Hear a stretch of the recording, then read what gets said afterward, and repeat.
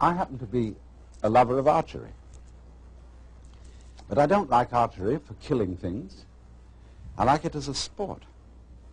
But what I like most of all is to set an arrow free, like it were a bird. You know, when it gets far up in the sky, whee! You watch it. And it suddenly turns and drops. What is it that fascinates us about that? Because it's not useful. It doesn't really achieve anything that we would call purposive work. It simply is what we call play. But in our culture, we make an extremely rigid division between work and play. You're supposed to work in order to earn enough money to give you sufficient leisure time for something entirely different called having fun or play. Imagine, too, if you were a bus driver. Bus driver is ordinarily considered an absolutely harassed person. He's got to watch out for all the laws, all the competing traffic, the cops, the people coming on board giving their fares, and he has to give them change. And if he has it in his head that this is work, it will be hell. But let's suppose he has a different thing in his head. Supposing he has the idea that moving this enormous conveyance through complicated traffic is a very, very subtle game. And he has the same feeling about it that you might have if you were playing the guitar or dancing.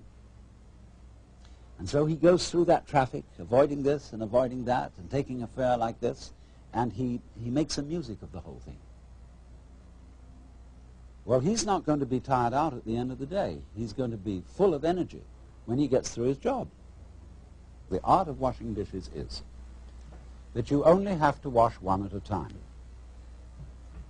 If you're doing it day after day, you have in your mind's eye an enormous stack of filthy dishes which you have washed up in years past, and an enormous stack of filthy dishes which you will wash up in years future. But if you bring in your mind to the state of reality, which is, as I've pointed out to you, only now. This is where we are. There is only now. You only have to wash one dish. It's the only dish you'll ever have to wash, this one. You ignore all the rest, because in reality, there is no past and there is no future. There is just now. So you wash this one. And instead of thinking, have I got it really clean, as my mother taught me with an angry voice, that I had to get every little scrap off it, you know, and she got angry at you. Instead, you turn the cleaning movement into a dance. Like this. And you dig that. And you swing that plate around, and you let the rinsing water go over it, and you put it off in the rack. Crazy. See? Take the next one. And you get this rhythm going. See? And you're not under compulsion all the time. You know, when I was a little boy and went to school in England, I had to learn the piano. They called it playing the piano. But actually, they said you must play. We had in England compulsory games.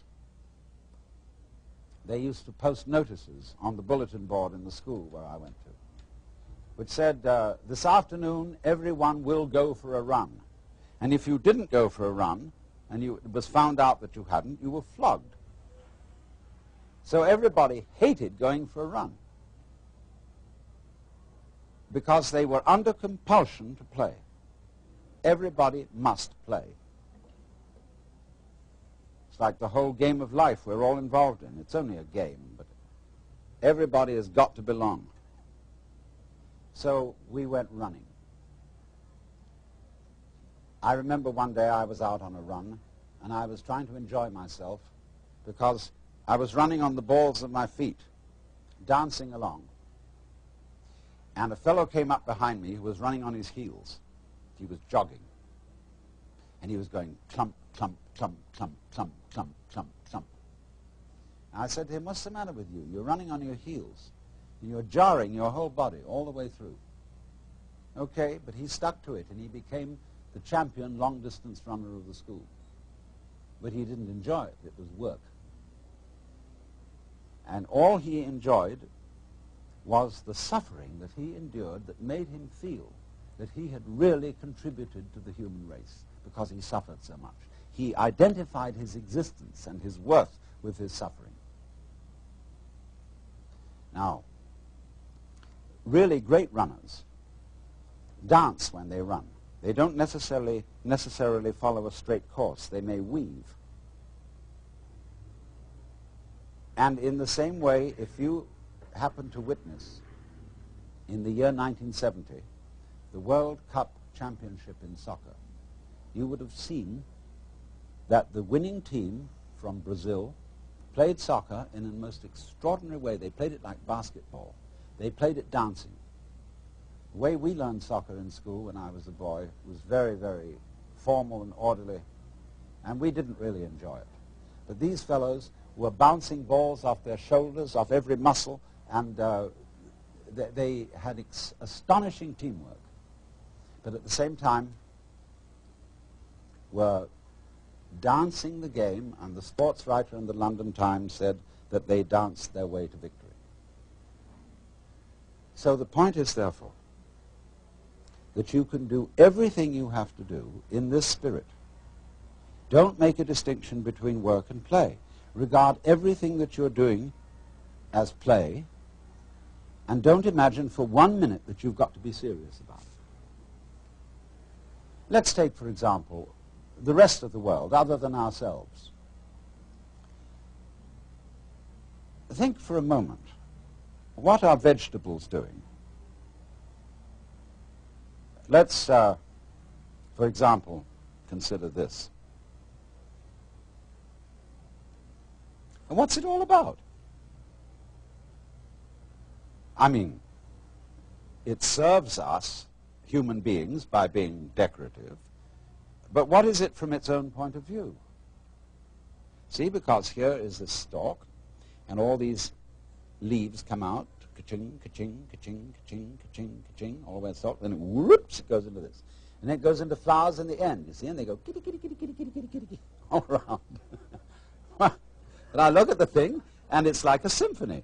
It's just like Bach doing a fugue with all the different movements going.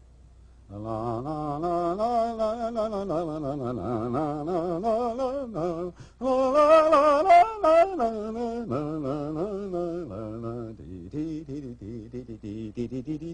that's what it's about. Well, you say, it's using up air, it's using up energy, it's really not doing anything except being ornamental. And yet here's the whole vegetable world. Not only cactus plants like this, but all trees, roses, tulips, and edible vegetables, cabbages, celery, lettuce. They're all doing this dance. And what is it all about? Why do they do it? Well, we say, one must live. It's necessary to survive. You know, you really must go on. It's your duty. It's your duty to your children. But you see, the thing I feel is if you bring up your children that way and tell them that they ought to be grateful to you because you're doing your duty towards them, they will learn to bring up their children in the same way, and everybody will be depressed. There really is no necessity to go on living. We think, you know, it's part of our Western philosophy, that we think we have a drive to survive, that we must go on living. Because some big daddy said to us, you got to go on living, see? And you better make it, or else. Well, I've already explained to you on this show that the fear of death is completely absurd. Because if you're dead, you've got nothing to worry about. So you'll be